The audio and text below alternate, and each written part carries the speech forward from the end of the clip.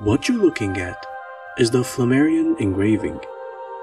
This famous artwork of anonymous origins features a rather unusual view of the cosmos. In the book where it first appeared, it's accompanied by a passage that tells the story of a medieval missionary who, during one of his voyages to the east, in search for the biblical Garden of Eden, he reached the horizon where the earth and the heavens met, and discovered a certain point where they were not joined together. By stooping right under the loose edge of the heavens and looking through this gap, he saw the outermost ethereal realm that exists beyond our world. The ancient authors of the Old Testament imagined an almost identical universe, a universe made up of 3 layers. A flat, disc-shaped earth, in Hebrew called Haaretz, heaven or Shamayim, above, and the underworld, a physical place located below the surface of earth named Sheol. Humans inhabited earth during life and Sheol after death, but there was no way mortals could ever enter heaven. It's an idea borrowed from the ancient Sumerian religion, dictating that heaven was reserved exclusively for the gods. This 3-layer structure is quite evident from the following commandment in the book of Exodus. Thou shalt not make unto thee any likeness of anything that is in heaven above, or that is in the earth beneath, or that is in the water underneath the earth. Here's where it gets a bit confusing. Which body of water below earth is this verse talking about? It starts to make sense when you know that this 3-part world floated inside a mythological cosmic ocean, referred to in Hebrew as Tehom, translated in English as the deep. See, in ancient creation myths of the Near East, there was a common theme that the universe was formed out of vague, pre-existing pool of matter commonly thought to be an endless, chaotic cosmic ocean. In Sumerian mythology, for instance, this cosmic ocean is personified as the eternally existing goddess Namu, who gave birth to heaven and earth. In the Babylonian creation epic Enuma Elish, this primordial ocean of chaos is personified as the goddess Tiamat, who battles against the supreme god Anu, but is eventually subdued by the god Marduk, who slit this huge serpent into 2 parts. The upper half of her body formed the heavens, and the lower became the bedrock of earth. Now, the creation account in the book of Genesis has its own primordial ocean too, that is, Tehom, which appears in the opening lines of the Bible. Genesis begins with God creating the heavens and the earth, and his spirit hovering in the darkness upon this ancient, restless body of water. Darkness was upon the face of the deep, and the Spirit of God moved upon the face of the waters. Unlike every other created thing, nowhere does Genesis specifically state that God created this ocean, which may imply it had existed eternally, just like its counterparts in these other ancient cultures. Throughout the Hebrew Bible, we can find 2 distinct narratives for how the God of the Israelites created the cosmos, either by speaking stuff into existence right away, or by engaging in a cosmic battle against the monsters of chaos first. This later model is referred to by scholars as the Chaos Kampf. In the Logos, or speech-alone narrative found in Genesis, God only speaks, and formless matter emerges into existence. Each creative act begins with a spoken command and ends by giving the new entity a name, because in the ancient world, things did not officially exist until they were assigned a specific name. Creation by speech is not unique to the Old Testament though, it's also found in some ancient Egyptian traditions. Now, in the Chaos Kampf model, Yahweh goes to war against the monsters of the cosmic sea at the beginning of time in order to establish his sovereignty first, before creating anything. In this version of events, Tehom is regarded as the arch-enemy of God, being home to the fearsome monsters which he battled and conquered before creating the world. By his power he stilled the sea, by his understanding he smote Rahab. Rahab is the Hebrew sea monster that represents the primordial powers of chaos. This creature is believed by Old Testament scholars to be another name for Leviathan, the terrifying multi-headed sea serpent slain by Yahweh at the dawn of time. Psalm 74 captures a scene from this epic battle. You it was who smashed sea with your might, who battered the heads of the monsters in the waters. You it was who crushed the heads of Leviathan. In this worldview, which is found mostly in Psalms and Job, the seas are primordial forces of disorder, and Yahweh has to conquer them first to set the stage for his act of creation. He battles chaos, personified in the primordial sea, Tehom, and Leviathan, its formidable denizen. Nature joins the fray against the chaos waters alongside the supreme deity, Yahweh, and upon his victory, he sits enthroned on a divine mountain above the firmament, surrounded by lesser deities. He then speaks, bringing forth the created world. This myth was adopted later in Jewish and Christian apocalyptic literature and projected into the future, where a similar cosmic battle is scheduled to take place at the end of our world's history. We see in the book of Revelation how Michael and his angels wage war upon the dragon, which shall be defeated. This dragon is believed to be a reference to a Leviathan of the Old Testament and to Tiamat, the chaos ocean in Babylonian myth before it. It's also the same creature that early church fathers identified as their own version of the ultimate enemy, Satan. So Revelation tells us that after God's final victory over this sea monster, a new heaven and a new earth shall be established, and there will be, quote, no more sea. I used to wonder, why would God have a problem with seas in particular? Knowing what we've just discussed, it makes perfect sense as to why. In the new heavens, Yahweh's ancient enemy, the sea, along with its monsters of chaos, will be defeated once and for all. From lakes and rivers to the vast oceans, all bodies of water on the surface of the disk of earth were believed by the ancient Hebrews to originate from the nether waters of Tehom. Many legends have emerged over centuries around Tehom in rabbinical Jewish traditions, like when King David was preparing the foundations for the temple in Jerusalem, and while digging, he went too far that he reached the Tehom waters below the earth. This caused a large stream of water to erupt, threatening to flood the world. In response to this impending apocalypse, a sage named Achitophel advised him to carve the sacred name of Yahweh on a shard of pottery, then throw it into the hole out of which the water erupted.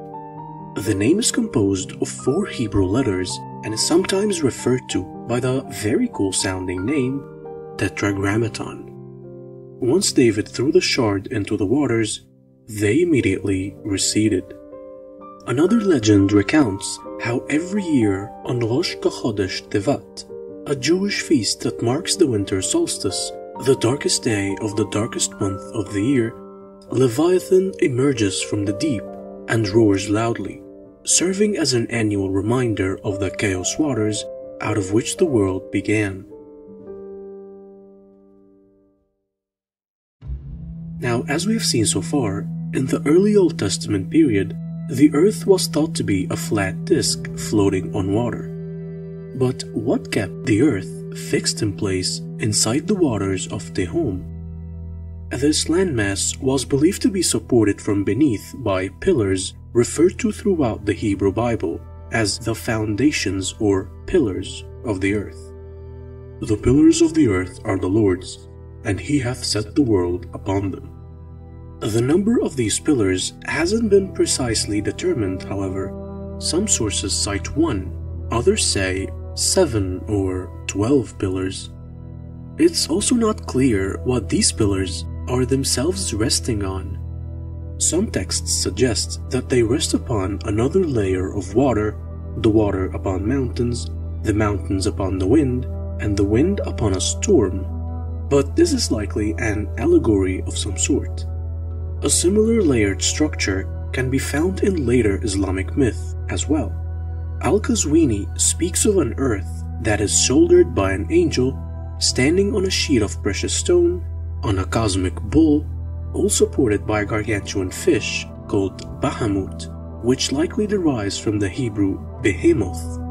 The author might have confused behemoth, a large monster that lived on land, with Leviathan, which dwelt in the depths of Tehom. The earth also has tunnels opening into the deep Tehom beneath.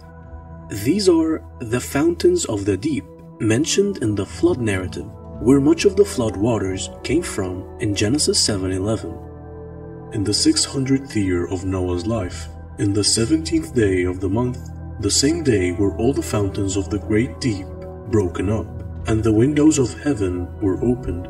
Rain fell on earth for 40 days and 40 nights. Now, this whole concept of a flat earth is quite similar to one depicted in this ancient Babylonian world map from the year 600 BCE. It shows a single circular continent surrounded by a circular sea, and beyond the sea, a number of equally spaced triangles called Nagu that could be either mountains or uncharted islands. These were thought to be very distant, unreachable regions lying beyond the edge of existence.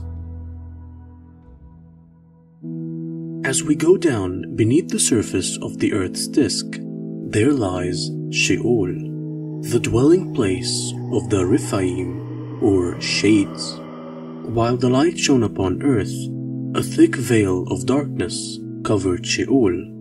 On Earth, the living had solid bodies, but in Sheol, the dead existed as mere shadows. Sheol is mentioned 66 times throughout the Hebrew Bible, where it's associated with a sense of eternal finality. Once you go there, your consciousness ceases to exist. No surviving soul or life after death. Those in Sheol remember nothing, not even Yahweh. Yet there was a glimmer of hope for these forsaken souls. A person who was properly mourned by his relatives after death was believed to be able to join his departed ancestors in Sheol. In some accounts, the souls in Sheol only slept, while in others they existed in hopelessness and fear.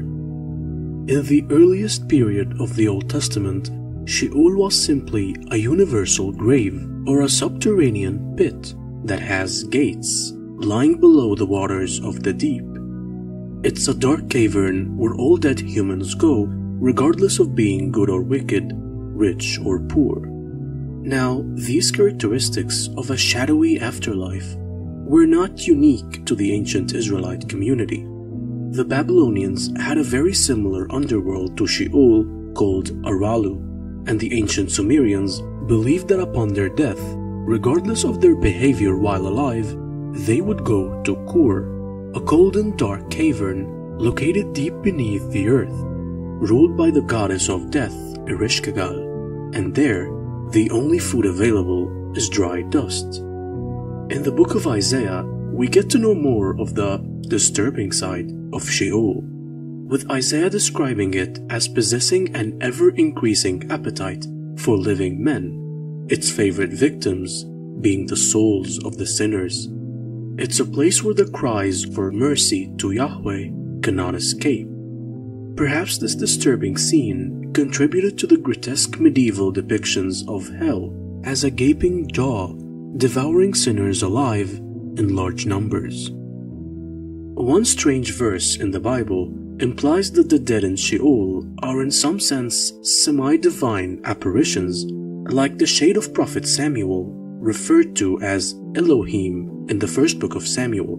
the same word used for God and gods. In this verse, Samuel, an inhabitant of Sheol, was summoned to King Saul to the domain of the living by the witch of Endor, which may suggest that those in Sheol, or at least a mere shadow of them, could sometimes be called back to earth. However, this practice of necromancy is an offense under Jewish law and was strictly forbidden. During the Second Temple period, when many theological conceptions evolved further under Zoroastrian influence, the Book of Enoch divided Sheol into 4 compartments. The first was a well-lit cavern with a shiny spring of fresh water for the righteous souls to survive on as they happily awaited the day of judgment. The second, for those who were a little less moral in life, but not quite sinful either, to await their final reward. The third compartment was reserved for murder victims to await justice to be served, and the final chamber was a dark crevice for the punishment of the wicked.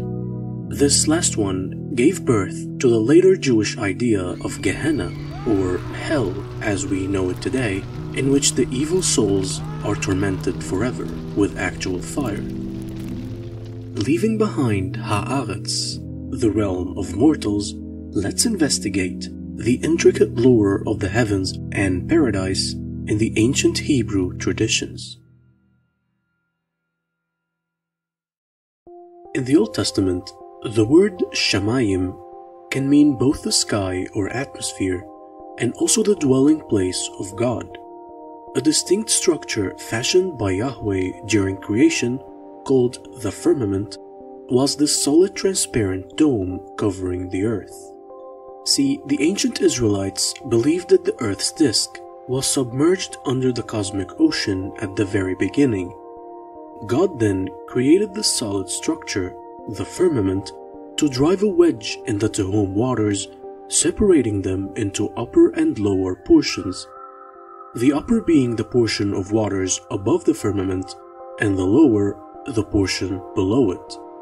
In the verse following this one, Yahweh would gather together the portion of the waters under the firmament into what we call seas and oceans, so that dry land could emerge.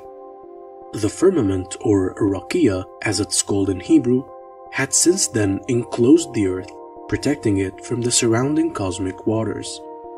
Like all peoples of the ancient Near East, the early Hebrews believed that the sun, moon, planets, and stars were embedded in the firmament, kind of like pins in a pincushion. These celestial bodies were worshipped as deities at multiple points throughout history, a practice which the Bible considers mortal sin. Jewish sources tell us that the firmament is a dome-shaped layer measuring 2 or 3 fingers in thickness, always lustrous and never tarnishing. Some argued it was made of congealed water, something like jelly in consistency, not so solid, yet not liquid like the water surrounding it either. Moses ben Nachman, a distinguished medieval Jewish scholar, seems to confirm this idea, as he quotes from the ancient rabbis that the heavens were in a fluid form on the first day, and on the second day they solidified.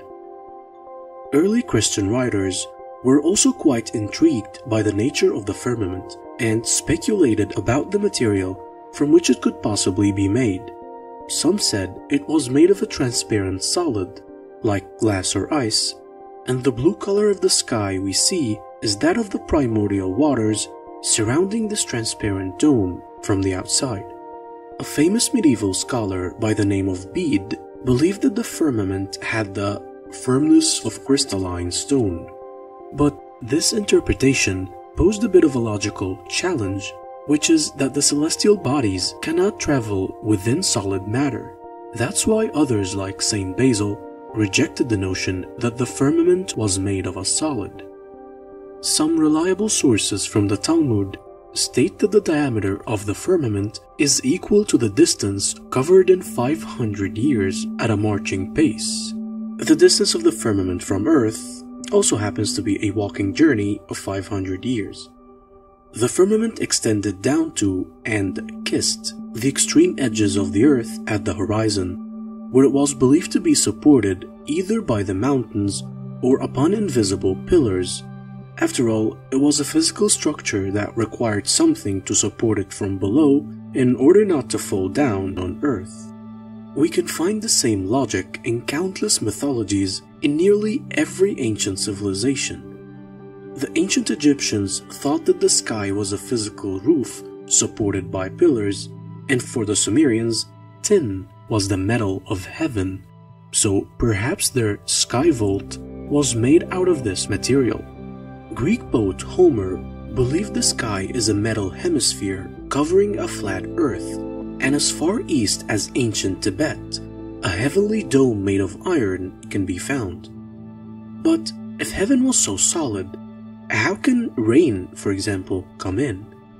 The elements of nature like rain, snow, wind, and hail were thought by the Hebrews to be kept in storehouses or heavenly cisterns outside the rakia, which had windows or openings to allow them in. Remember Genesis 7:11? The waters for Noah's flood entered earth when the windows of heaven were opened.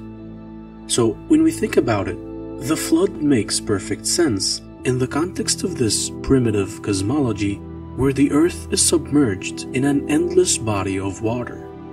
As waters erupted from the fountains of the deep below, and the windows in the firmament opened to let the waters in from above, water can easily fill the whole earth up to the mountaintops, as the story says, because you basically have an infinite supply of water from this outer ocean.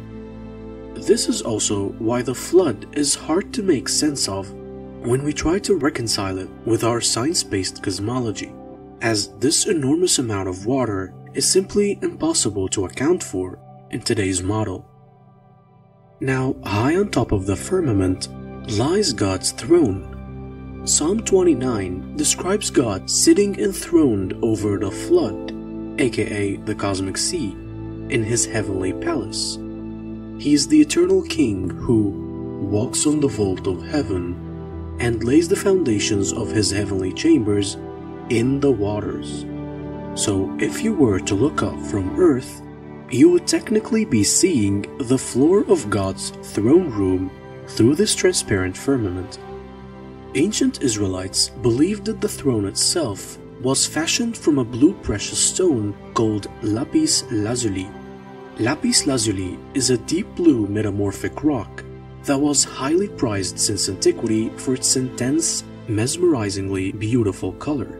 During the late Middle Ages in Europe, lapis lazuli was ground into powder and made into a blue pigment called ultramarine. It was the most expensive pigment available, followed only by gold, and was reserved solely for depicting the robes of angels and the Virgin Mary.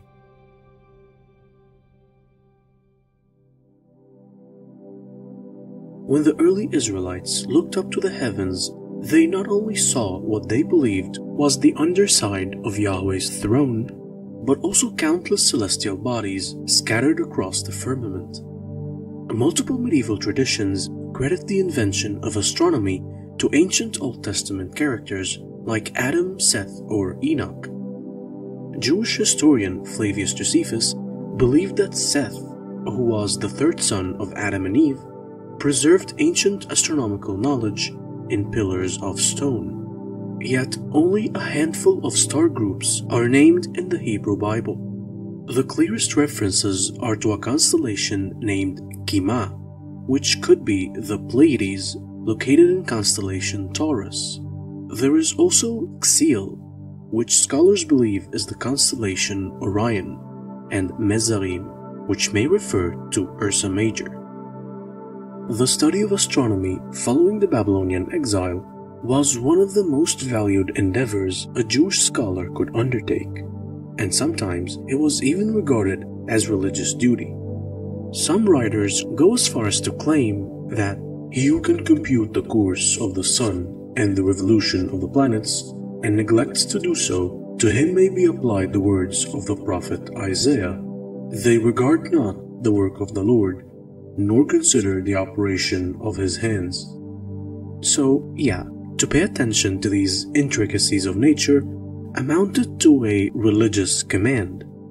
But despite this apparent significance of astronomy in Jerusalem, not many developments in astronomy happened there during the Talmudic period.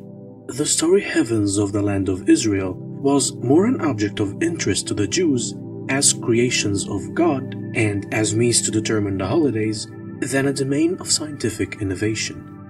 Now, speaking of holidays, keeping track of important events was a key aspect in the study of astronomy among the Jews, because sacred dates and times of year were based upon the cycles of the sun and moon. The Talmud associated the 12 constellations of the zodiac with the 12 months of the Hebrew calendar, and some scholars identified the 12 signs of the zodiac with the 12 tribes of Israel. Apart from the sun and moon, a few other heavenly bodies could not go unnoticed as well. Rabbi Yeshua ben Hananiah declared that a star appears once every 70 years and leads mariners astray. So he advised that when this happens, they should store a larger amount of provisions in case they get lost at sea. Little did he know at the time that he was talking about Halley's Comet. One of the most popular frameworks of astronomy back then was the geocentric model, which states that the Earth is the center of the universe and all heavenly bodies revolve around it. For instance, the Sun was thought to complete its course around Earth in 12 months, Jupiter in 12 years, Saturn in 30 years, and Venus and Mars in 480 years. Yes, it sounds illogical now, but from the perspective of a simple earthbound wanderer at the time, Earth seems to be so stable and fixed in place. That's why the geocentric concept made perfect sense back then. Fun fact, legend had it that at the time of the flood, the sun traveled opposite to its usual trajectory, rising in the west and setting in the east. We can't talk about astronomy without mentioning the number 7, which happens to be a recurring numerical theme throughout the Hebrew Bible.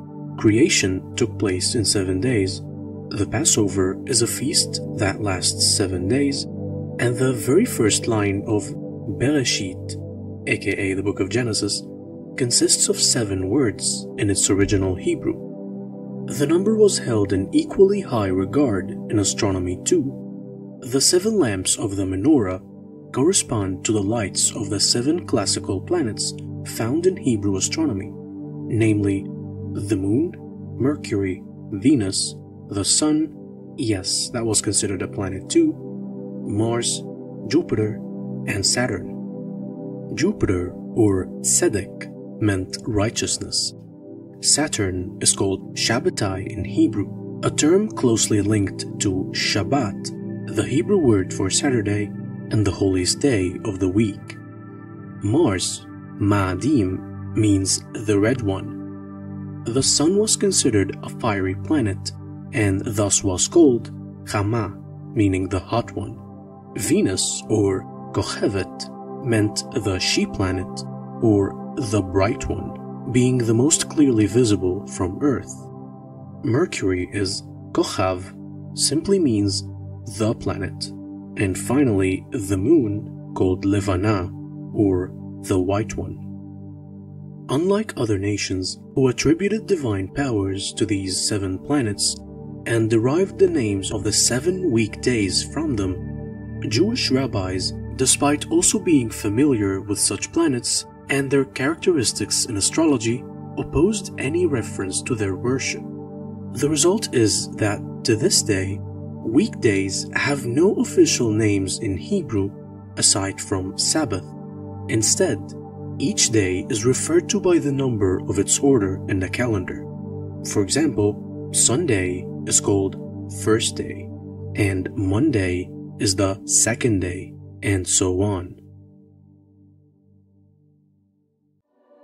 Technically speaking, the word Shamayim can mean either one or multiple heavens. It's likely that during the early period of the Old Testament, Jews believed in only one heaven. The Babylonians, on the other hand, had a more complex idea of heaven. So, during the exile in the 6th century BCE, Jewish theology was heavily influenced by Babylonian beliefs, which led to the idea of multiple heavens amongst the Jews. In several mythological cosmologies, the idea that the earth is surrounded by 7 heavens is quite a common one, and ancient Mesopotamian religions are the earliest to mention this concept. They regarded the sky as a series of 7 concentric domes covering the flat earth, and each dome was made of a different precious stone. Shamayim in the Hebrew Bible is the dwelling place of God, alongside other heavenly beings, and during the course of the first millennium CE, Jewish scholars developed an elaborate system of 7 heavens, each with a specific name, angel presiding over it, and heavenly beings inhabiting it. The first of these heavens, named Vilon, is governed by Archangel Gabriel. It's the nearest heavenly realm to Earth. You can also find Adam and Eve living here. Rakia, the name of the second heaven, is controlled by Archangel Raphael. It was in this heaven that Moses, during an alleged visit to paradise, encountered an extraordinary angel called Nuriel, who measured 300 parasangs tall, with a retinue of 50 myriads of angels, all fashioned out of water and fire. Rakia is also the realm where the fallen angels are imprisoned and the planets and stars are fixed, as we saw earlier. The third heaven, called Shahakim, falls under the leadership of Archangel Haniel. It serves as the home of the Garden of Eden and the Tree of Life. It is also the realm where manna, the holy food of angels, is produced and stored. The fourth heaven, named Maon, is ruled by Archangel Michael, and according to the Talmud, it contains the heavenly Jerusalem, along with its temple and altar. Machon, the fifth heaven, is said to be under the administration of Samael. It's where the Ishim reside. In Judaism, Ishim, which literally translates to man-like beings, are considered the lowest rank of angels. These messengers talk directly with human prophets, appearing as totally ordinary people without illumination or any supernatural features, hence their name. In the book of Genesis, a story goes that 3 of these Ishim visited Abraham, talked to him, dined with him, and all the while he never realized they were actually angels. Yeah, that's how not interesting they were. Moving on, the sixth heaven, Zvul, falls in the domain of the Archangel Zadkiel. It's where decisions regarding earthly matters and what happens in certain places are made. And finally, Aravot, the seventh heaven, under the leadership of Archangel Cassiel, is the holiest of all 7, as it houses the throne of God, attended by all 7 archangels, and serves as the realm in which God dwells. Ezekiel 1 describes a magnificent vision of God's throne, made of lapis lazuli and resting on flying angels. Cherubim, hybrid human-animal creatures with 4 different faces and 4 wings each, and Ophanim, angelic structures made up of interlocking wheels full of eyes all along the rims. Multitudes of angels can be seen to the right and left of God, described as being like prosecutors and defendants to the right and left of a judge. Now this next part gets even more interesting. Under the throne of God lie all the unborn human souls. According to Jewish mythology, in paradise, there is a tree of souls which continually grows new souls. The ripe souls then drop into a reservoir. When a new baby starts developing, the angel Gabriel reaches into this container and takes a soul at random and puts it into the fetus so that it becomes alive inside the womb. Then Lila, the angel of conception, watches over the embryo until it's born. This tree of souls produces all the souls that have ever existed or will ever exist. The seventh heaven is also where the divine dew is stored, which will be used to revive all the dead on the day of resurrection in order to be judged. Among the legends associated with these heavens is one about the world to come, called Gan Eden, or Paradise, the destination awaiting righteous souls. Paradise was said to have a double gate made of a precious stone called carbuncle, guarded by 600,000 angels. In the center of Paradise stands the Tree of Life. It has 15,000 different tastes and aromas wafting everywhere. And under the tree, nestled in a canopy of stars, sits a rabbinic scholar who explains the Torah to all inhabitants of Paradise. On your day one as a fresh soul entering Paradise, you will be offered by Archangel Michael to God on the altar in the temple of the heavenly Jerusalem, upon which you'll be instantly transfigured into an angel. It is said that even the ugliest person becomes as beautiful and shining as the grains of a silver pomegranate upon which fall the rays of the sun. The angels that guard the gates of Paradise will adorn you in 7 clouds of glory and place upon your head a crown decorated with gems and pearls. Just when you think it can't possibly get any better, they will start leading you into your own personal garden containing 800 roses, watered by many rivers, all while praising your righteousness during life. Each day, you wake up a child and go to bed an elder, so that you get to enjoy the pleasures of childhood, youth, adulthood, and old age each and every day. In each corner of Paradise grows a vast evergreen forest made up of 800,000 trees. Each of them is tended by one singing angel. This paradise is further divided into 7 smaller paradises, each measuring 120,000 miles long and wide. Each one has its own entry requirement. The first paradise is made of glass and cedar and is dedicated for those who converted to Judaism from other faiths. The second is of silver and cedar and is reserved for penitents who confessed and repented their sins before death claimed them. The third paradise, made of silver, gold, gems and pearls, is dedicated for the patriarchs, Moses and Aaron, as well as the Israelites that escaped Egypt and lived for decades in the wilderness. The fourth paradise is made of rubies and olive wood and is dedicated for those who were the holiest and most steadfast in their faith. The fifth is like the third, except for a river flowing through it, and its canopy was woven by Eve herself, with the help of her team of angels. This highly customized paradise was made to be the dwelling of the Messiah and Elijah. The 6th and 7th divisions are not described in detail, but the 6th is for those who died while doing a pious act, and the 7th for those who died from an illness, quote, in expiation for Israel's sins. This phrase refers to a concept in Jewish thought that the suffering and death of a righteous individual can atone for the sins of the entire nation of Israel. It's a concept similar to that of the scapegoat, where the sins of the masses are symbolically transferred to another being. It appears that people who die in such a way are in for a special place here. Beyond this magnificent realm and everything it contains lies the highest division of paradise. It's where God Himself is enthroned and explains the Torah to its dwellers.